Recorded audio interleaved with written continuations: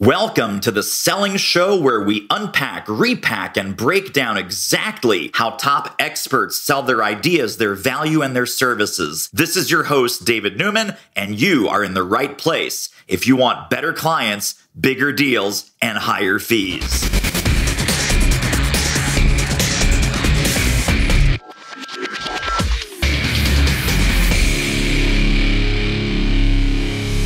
You now have permission to sell. That's right. I've got MrPermissionToSell.com, Jeremy DeMerchant. Welcome to the Selling Show. Thanks, Dave. I appreciate it. So I am so excited to be talking to you again. Give us a little bit of an idea of the Permission to Sell empire.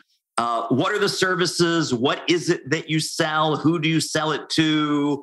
How does all of that work? Give us the big picture. Sure. So big picture is, I just like to help businesses grow, which can be a strength and also a weakness because I like to help everybody, but that's not a good business model. So ultimately, we focus on helping people build and grow their sales teams. And at the low end, typically someone that's got 3 reps and a sales manager is a great place to start. And we can go to teams of hundreds. And ultimately, our goal is to help them double their sales in 12 months or less. And tell us how you do that. Is it consulting, mentoring, group programs, one-on-one? Give us kind of the menu of different ways people can work with you. Sure. So at a high level, I love doing the consulting side of things and helping guide people through it. But even more so, I find that if I've got my hands in there and essentially act as a sort of a virtual sales director and work directly with the managers and even do some coaching with the reps, get in there and it's kind of a high touch experience. And that helps people get the fastest traction from what I've found.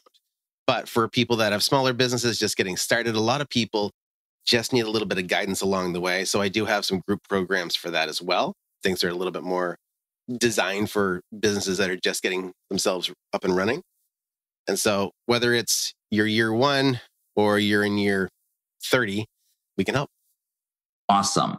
And you're also, and we'll talk about this more later, you're also the host of a fantastic podcast called Sales Team Rescue. That's right. Just wanted to put that right up front. So if the podcast listeners can add that immediately to their subscription list on Apple Podcasts or wherever you get your podcasts. Love it. Sales Team Rescue is Jeremy's awesome and amazing show. And I was on there early on.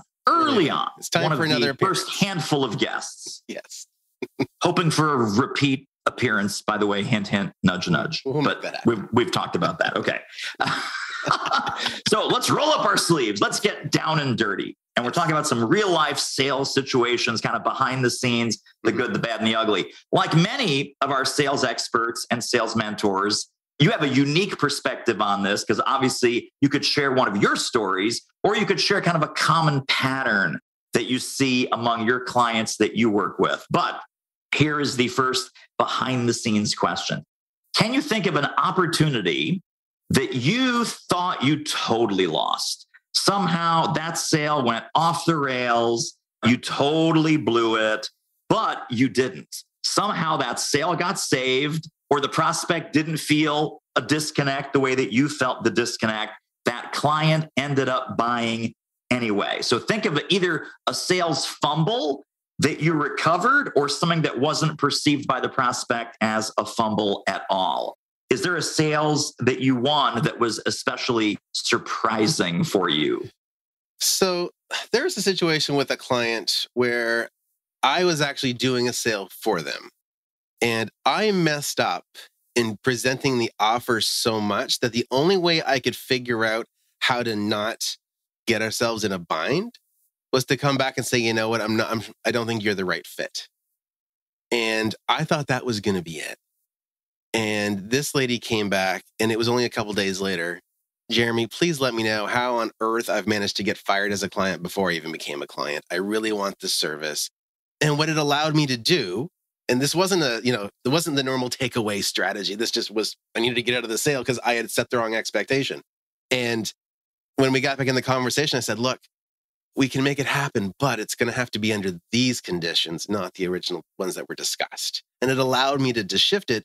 And she became a client. But I had never seen anybody want to become a client as bad as she did, which, helps me understand why the normal, take it away from them strategy works so well, which I don't normally do. So I thought I'd ruined it on purpose. Yeah, how about that? Literally came begging back. I want to dig into that a little bit. And if you can remember a little bit of the details around this, when you said I messed up the offer so badly, was that you were over-promising? Was there some kind of sales desperation? I better make this sound better than it is. I better load in all the bonuses, all the extras, all the things that we don't really do, but this lady wants to hear them. So it might have been that. It might have been something else. Where do you feel that offer part of the conversation went so badly awry? I misunderstood something. So it was totally on me. And so I ultimately would have ended up overpromising in error. And I don't remember exactly what it was, but I remember that it was so bad that I'm like, we need to not have this sale, because if the sale goes through as it is, I'm in trouble. And I think it probably had something to do with the guarantee I had given, that I misunderstood or left out a very important caveat of the guarantee, or something that wasn't easily just, explained away an hour later. Right. Yeah. So I wasn't trying to be overzealous, but there was an ignorance piece that played into this mistake. And so now I make sure. My last client that I onboarded, my first conversation with him was 3.5 hours, making sure I understood his product. So wow, very nice. Yeah. So this is the part where in my world, we say, this particular program, it has a 100% money back guarantee. I just leave out the part that you get it back in monopoly money. Right. Like you don't get actual US or Canadian currency. You get monopoly money as the refund. Oh, David, you didn't mention that in the sales call. No, of course not. So, stuff like this in our world. Right. I do want to go back to what you said about the whole scarcity takeaway, because people hate that. I know prospects all hate it. And a lot of salespeople are now coming to hate it too. There's a big unless, I think, unless or until. Unless or until it's 100% true. It's 100% genuine and it's 100% authentic. Right. So yours was 100% authentic. Like, get me out of here. I don't want this sale. It might not have been for the actual reason that you said, well, you're not a fit. Like she was a perfect fit. You just blew that sale so badly. You were pushing her away kindly saying, hey, let's not do this. Let's not pull the trigger. I'm good. That is hugely powerful, but only if and until it's real. In your own world and the way that you advise your clients, how do you encourage them to have that level of vulnerability and authenticity, and how to bake? Because I know that you're one of the good guys out there for sure.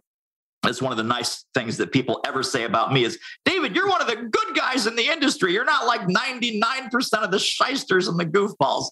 So Jeremy is totally one of the good guys in this industry. Appreciate it. How do you teach and train and reinforce that vulnerable authenticity and say, listen, your life, your business, your revenue, your sales will be a lot better with this than without, even if you lose a sale now and again? How do you reinforce that for them? Well, so the nice thing is when I work with a lot of clients that have service-based businesses. And so first of all, if you bring somebody in under the wrong pretexts, life's going to be hell. And so I would much rather have somebody join for the right reasons or not join for the right reasons than join for the wrong reasons. Okay. It doesn't matter. And there's been times in my life, in my career, in my business where I made a sale that I probably shouldn't have. And I can think of 3 of them off the top of my head, and they were all 30,000 plus sales because I'm a good sales guy. But I enrolled the wrong kind of person under the wrong circumstances just to make a buck. And they canceled the month later. And so it made me, I was really stressed out for that month because it wasn't the right circumstances. And it came back to bite me. Now, luckily, I've still got good relationships with those people, but you just got to be clear on what matters most. And one thing, and it's interesting, people bash the network marketing space, and I don't play in that space typically, but there's some great sales lessons. And one of the best things I ever heard was some will, some won't, so what? If this person says no, they're not the last person in the world. Right. Let them say no for the right reasons and go on and find someone that you really want to work with, or will be an ideal client and will become the cheerleader that you need and send referrals. Yes, yes, yes. And amen.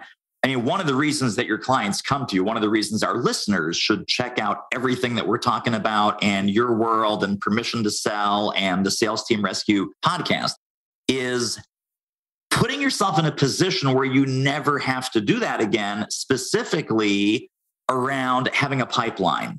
So many salespeople, so many sales managers, so many entrepreneurs, so many experts and consultants, when they get a prospect, that is the prospect. Oh, Jeremy, this one has to close. This one is my paycheck for this month. This one is the deal. This is the big whale I've been looking for.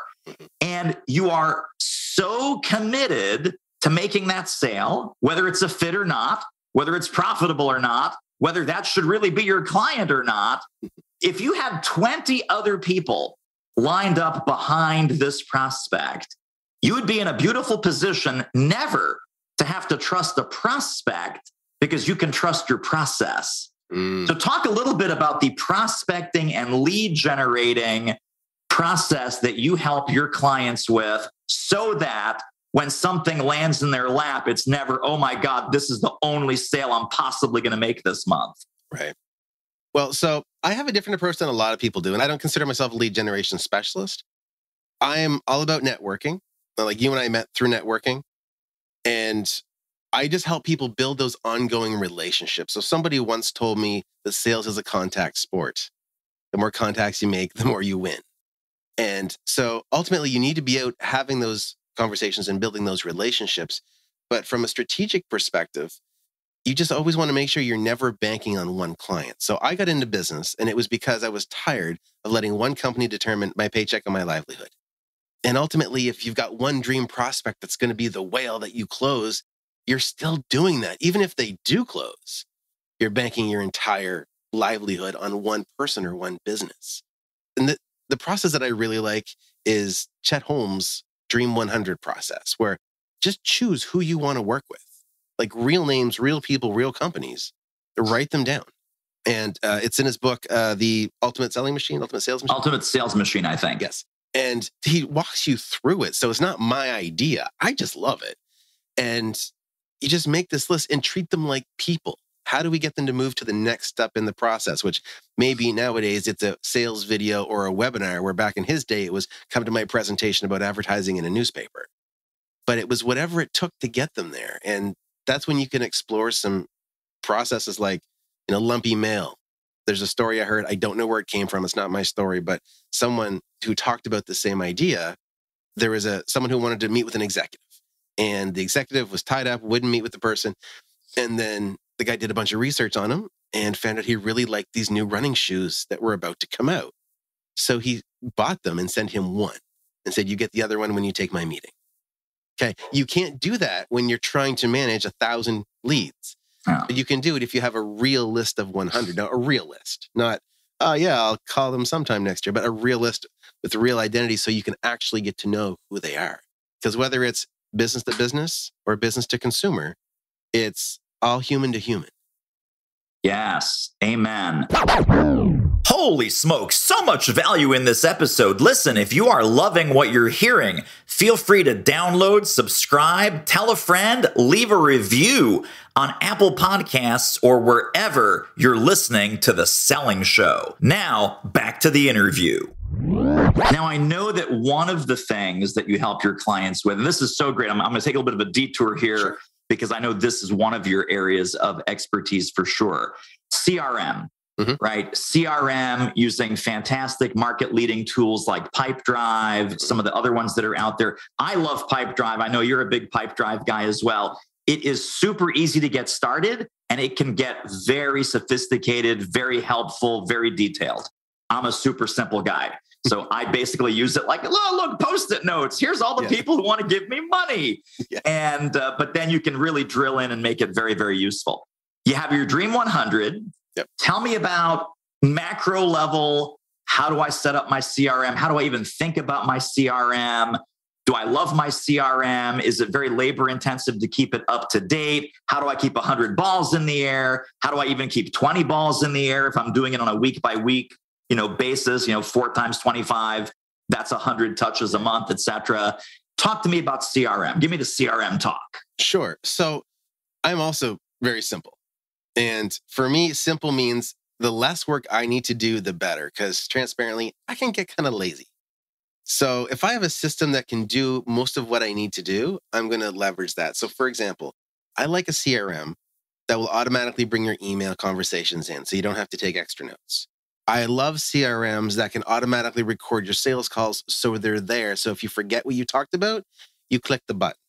Or if you're using Zoom, you can paste the link for the recording in, but have it all there. The other piece, as far as follow-up and strategy there, is to just think these people are human.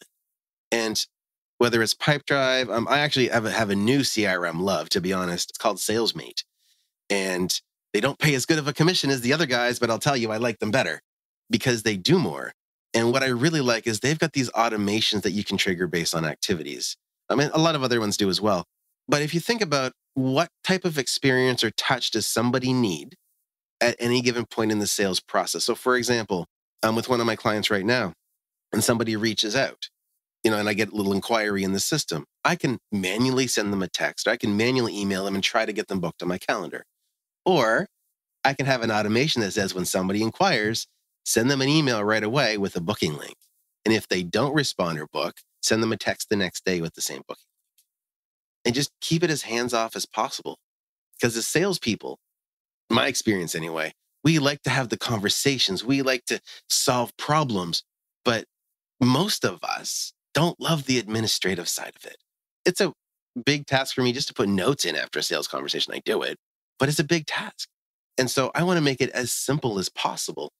And so as far as follow-up goes, just think about what a real human might need, assuming the best case scenario at all times. And what I mean by that is we have a tendency to assume when somebody doesn't respond to a text or an email or a phone call that they want us to go away. And that's not the case. It's 2022. We're busy. And every single person watching or listening to this has at some point gotten a voicemail on their phone from somebody that they've wanted to get back to and forgot to. And they didn't hate them. So if we keep that in mind and think, okay, somebody has expressed interest or we've identified them as an ideal client that we can help. Our job as a sales professional is to do everything in our power to show them the opportunity that we have. They don't have to buy. A no is okay. But if we don't give them the opportunity, we're robbing them of the ability to potentially change their life. And so from a frequency perspective, how often is too often to message somebody? Well, if I was to send you a text every day, it might bug you, but eventually you're going to respond to me. Right now, I don't recommend every day, but I do know you're more likely to respond to a text than an email. Right before the show, I messaged you on Facebook Messenger because it's a place where socially we're comfortable engaging more quickly than an email. So there's no real rule, but if it's somebody you haven't gotten a hold of yet, 3 attempts a week is like the minimum. And it could be an email followed by a text. I mean, I'll typically do like 6. I'll do an email followed by a text if I'm not getting responses and do that 3 times. Oh, with phone calls too. So if you're not sure if you're overdoing it, then you probably should do more. Yeah, there's a great rule of thumb for sure. And I love what you're saying, Jeremy, about kind of multi-touch, multi-method. Would you agree? And I've heard, I forget who said this, but it makes perfect common sense. You send some emails, you send Facebook Messenger, you text, you do 1 or 2 other things, you leave a voicemail. Do you subscribe to the concept that the channel in which they respond is the channel they probably prefer? Like if I send 3 emails and I don't hear from you, but I send a text and then you respond right away, and the response is not, stop emailing me, right? But it's like, hey, David, yeah, blah, blah, blah, right? Am I going to assume that I should stop emailing this person because they respond via text? I should probably take the conversation to text. As a rule of thumb, I would say if the conversation is active, yes, let's move it to text where they're playing, right? Play where they're playing. But if it starts to go stale again, keep mixing it up. Yeah, omnipresent is the word they use, right? Right. Be everywhere. Okay, and that makes sense. That's ultimately the goal for sales and marketing. Be everywhere. Well, let me ask you another kind of behind the scenes down and dirty, because you mentioned, CRM, it's going textbook, you have the whole end to end. Mm-hmm. This is a question about a sale that was going textbook. It was the dream sale. They're responsive. They're excited. They're leaning forward, buying signals left and right.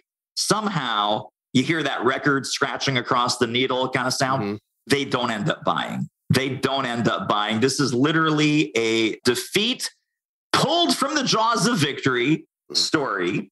If we were talking about medicine, the analogy is the operation was a huge success, but the patient died. Do you have a story and some advice around those situations that we all really don't like, but we can probably learn a lot from? Well, so the nice thing about sales is that the patient never actually ever dies. They're always there. You might have lost that opportunity in that moment, but that doesn't mean you're done forever. So that's the nice thing about sales. But you know what? To pick one situation is really tough because it happens so often, if I'm going to be totally transparent. There are sales processes that seem so textbook. We're all the way through to the end. We're ready to go. Yeah, let's do it.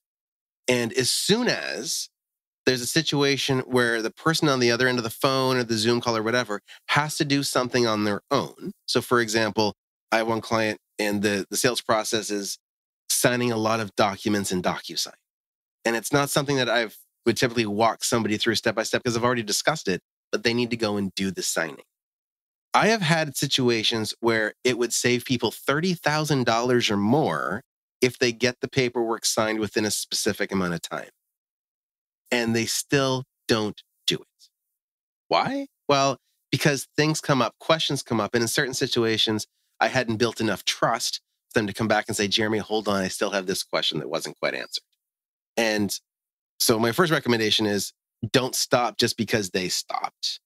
In fact, if the last engagement felt like it was a commitment on their end, go to the point of harassing them until they tell you, never mind, I changed my mind.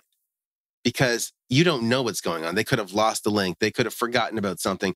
You know, there could have been an emergency in their life and you just got backburnered. And that's okay. But don't give up on them. Okay. And mostly in sales, when in the analogy, the operation was a success, but the patient didn't make it. The patient doesn't make it in sales because we give up on them, not because they're actually a no. And like I said, it happens all the time. I'm super guilty of it. But if you, one, focus on the relationship, make it okay for them to say no. Don't do high pressure stuff, especially if you're talking big ticket. Two, if they ghost you, well, one, we're going to talk in a little bit about how we can avoid the ghosting part too, actually. But if they ghost you, keep going. Don't stop until they tell you to stop, because you're going to let somebody down somewhere, and nobody likes to let people down. And ultimately, when you do, like, that's just giving up on them. So don't. Do what feels uncomfortable. Keep those contacts going, because that's how you're going to make a difference for somebody. Wow. Really, really profound. In fact, is that not the tagline of Permission to Sell? When people go to permissiontosell.com, get uncomfortable, get results. It is. Yeah. Yeah. Really, really profound. I love that concept that the sale isn't over until the salesperson gives up. Yes, I know. Terrific episode here, but have you seen our latest web training? Oh my goodness, pop over there right now, or as soon as you're done listening to this episode, it's doitmarketing.com/webinar. See you over there. Back to the good stuff. So I definitely want to hear about how to avoid getting ghosted in the first place. We'll put a push pin on that. We'll come back to it in a minute. Yep. So let's say that we're either in a prospecting mode or we're in a follow-up mode for a sale that didn't happen yet. Mm-hmm. Notice my new language. I love it. Not a sale that didn't happen, just a sale that didn't happen yet. Exactly. What is your follow-up cadence? What is your recommendation to stay in front of people? Because I know a lot of sales professionals, and I say it all the time, you say it all the time, we got to build relationships.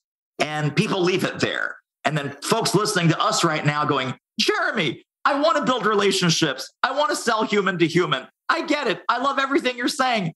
How do I build relationships? What does that actually mean on a daily, weekly, tactical level? So what's your keep in touch strategy that stays in front of prospects without becoming a pest or without it becoming weird?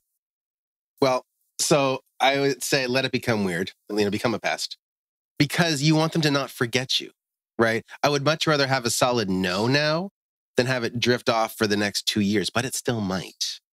So to directly answer your question, my follow-up cadence, there's what I recommend and what I really do. So I'll be transparent here.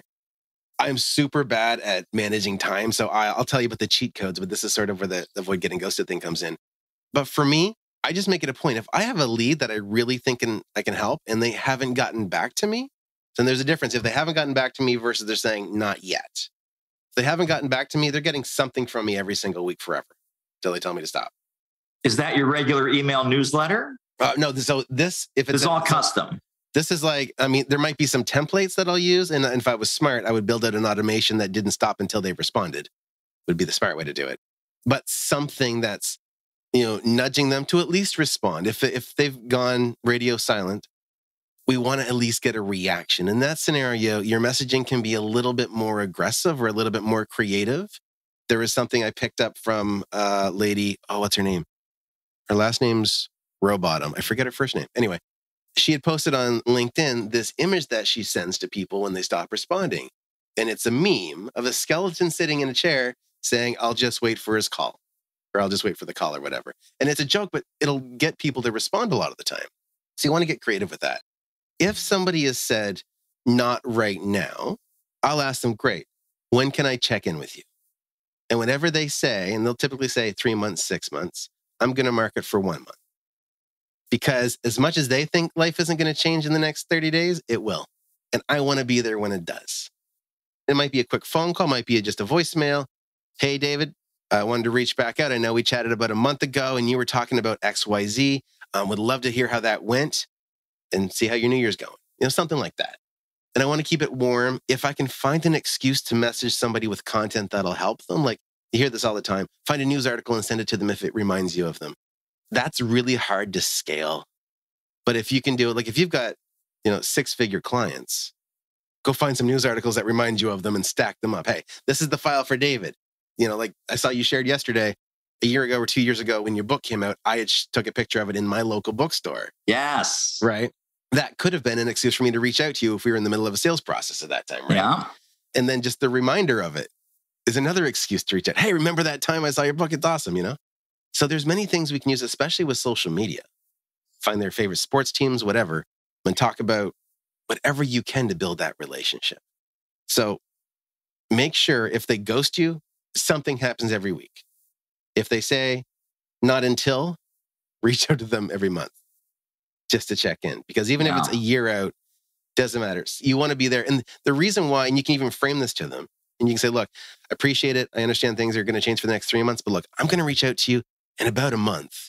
And the reason is because I've found that people in your situation have changed all the time. And if there happens to be something going on that I can help you with, if it's a problem you can solve or just some advice that I can give, I want to be able to do that even if we're not talking about a sale. Is that all right? Oh, totally. That'd be amazing. Thank you. And they welcome it. Right. Well, so that's what happens if we get ghosted. What is the secret sauce to not getting ghosted in the first place? So this is, in all fairness to your audience, this is like probably my number one requested presentation, but I'm going to make it quick because obviously we have some time constraints. I'm lazy, like I mentioned.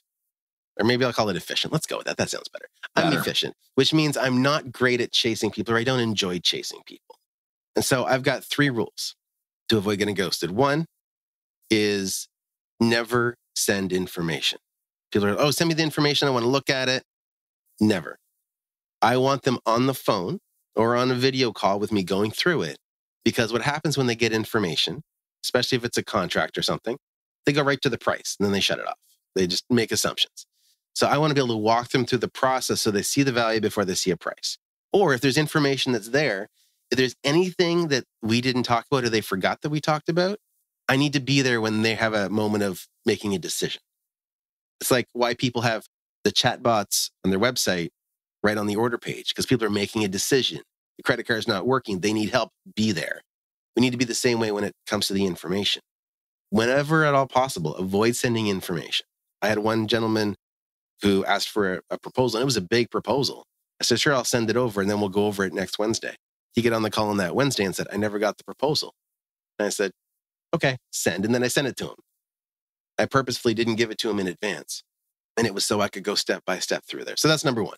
Never send the information because they're going to start making assumptions without you there. Number 2 is book the next appointment or next call from this one. Get it on the calendar. And I mean scheduled with the invitation, their emails in it. It's blocked off. And that way, you've got at least a better chance of them showing up. They're not going to get surprised of, oh, I forgot you were going to call, Jeremy. Oh my goodness. Like, I'll call you next week. Next week is where sales go to die. Don't do the I'll call you next week thing. Okay, get it scheduled in the calendar, right in the spot. And number 3, and this is the most powerful of all the points. At the end of the call, let them know that it's okay to have questions. And the script that I use is, David, look, it's been a pleasure talking to you. As soon as we get off the phone, you're going to come up with some questions, and that's okay. I want you to take out a piece of paper and a pen or an app on your phone, and I want you to write them down. And we're going to go through every single one of them tomorrow at 2 for our follow-up conversation. Oh, and David, you might talk to a business partner or a colleague or some trusted friends. They're going to have questions that you're not going to be able to answer. That's okay too. Write those down and I'll make sure those get answered as well. So those are the 3 pieces. And one thing I'll add actually to the second one about booking it. This is the most uncomfortable part. If at all possible, book your follow-up within 48 hours. People say, oh, it's a good time next week, or I got to check on this, that, or the other thing. Nothing's going to change for the most part. So if I have a conversation with you today and we have a conversation to follow up 24 or 48 hours from now, I don't need to remind you what we were talking about. I don't need to remind you what was so great about it. It just keeps the conversation going. The momentum hasn't stopped. But if you give somebody a week and you don't pre-frame it so that they can have their questions answered when you get back on the call, those questions they have turn to doubt. The doubt turns to even more questions and almost guilt or fear. Like, oh, Jeremy didn't tell me that, the program would give me a discount if I paid for a year up front. What else isn't he telling me? Oh my, and then that's obviously a funny example, but there's some extreme things that people could come up with. Right. And, they might feel embarrassed, like they've been, worked over because of one thing that they think you didn't mention. Right. And so it's so easy for them on the next follow-up call that you said, I'll give you a call next week. They see your number. They just don't answer. They don't have to worry about you omitting any more information or being embarrassed because, you pushed them emotionally to face a challenge that they were avoiding solving, Yeah. So building that trust is so huge. So those are the big things. Don't send information. Get the next call on your calendar, ideally within 48 hours, and give them that script. Write down your questions and we'll answer them at our scheduled call. And that way, your next call becomes a solution, not a problem. 100%. Really, really great. Well, as we're in the home stretch here, I'm going to ask you 3 final questions. Right. One is about your sales superpower. One is about your sales kryptonite. And then the final question is, how can people get connected and stay connected to more Jeremy brilliance? But let's start with the sales superpower. What would you say is, put on the blue tights, jump into the phone booth, out comes Super Jeremy. What is one of your sales superpowers that you're especially proud of or find yourself using regularly? So I think my greatest superpower is I've got the ability to put myself in somebody else's shoes, which happens to work well in relationships too. My wife really loves it. Yes. But when it comes to sales, often we get onto a script, run 100 miles an hour and, get them to say yes. And then eventually going to say yes to your offer and all these old school sales strategies that, a lot of us have learned. For me, it's like, I get where someone's at and I'm really good at problem solving. So I guess it's kind of 2 of them. But when you combine them together, you can create the feeling, and it should be a real feeling, that you're just there to help them solve a problem. And I think it might have been Ted McGrath that said this. Sales is just solving somebody's problem that they didn't know they have yet.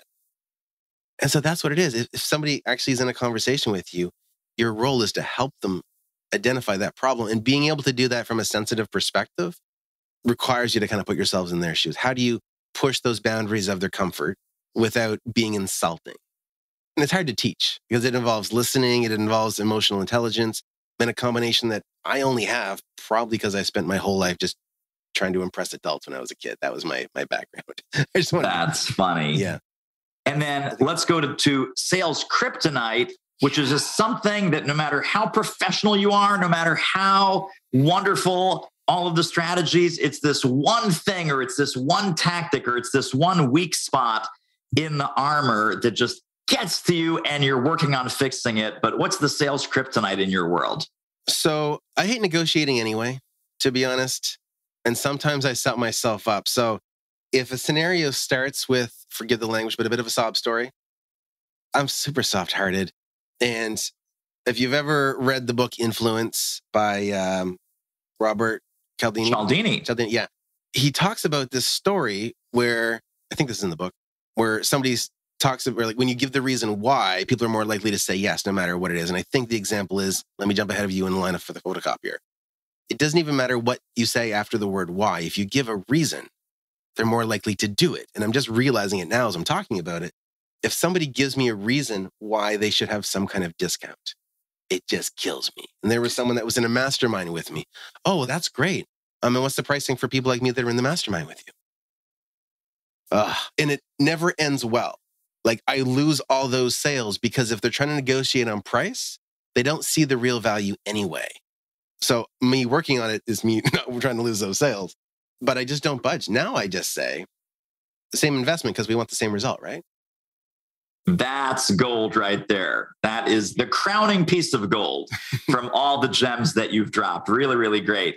Well, I know people are going to want to get connected and stay connected to more Jeremy. Let's talk about the website. Let's talk about the podcast. Let's talk about the gifts, the links that we have for people. If you're listening, directly under this episode in the show notes are going to be all the goodies linked up for you. Jeremy, where can we send people for more goodies from you? So let's start with the freebie first. So I've got this free resource. It's called the 5 C's of Successful Sales Conversations. It's a cheat sheet. At one point I had it on one page. I just spread it out over 3 to make it look a little nicer, but it's one that my clients have used as a framework for their sales conversations to close 5- and 6-figure sales. So really easy to follow, but it shifts your thinking around that sales conversation. So your audience can pick that up at permissiontosell.com/5CS. Main website, permissiontosell.com, and you can check out what I do there. And where I'd love for people to go is to the podcast, which they can get to at salesteamrescue.com. Also some additional resources there as well. But that's where we have all the fun with awesome guests like David. Well, Jeremy DeMerchant, remember, merchant means money. So literally, Jeremy DeMerchant, yes, his name means money. His name means commerce. His name means you will sell more, sell bigger, sell better, sell easier if you connect with Jeremy and all the fantastic resources that he has. So great to talk to you, my friend. I really appreciate you jumping on with us. Yeah, it's a pleasure to be here, Dave. I appreciate it. Thanks. And that wraps up another episode of The Selling Show. Hey, tell you what, if you like us, rate us and review us on Apple Podcasts, subscribe, tell a friend, go grab the notes and downloads and extras at thesellingshow.com. See you next time.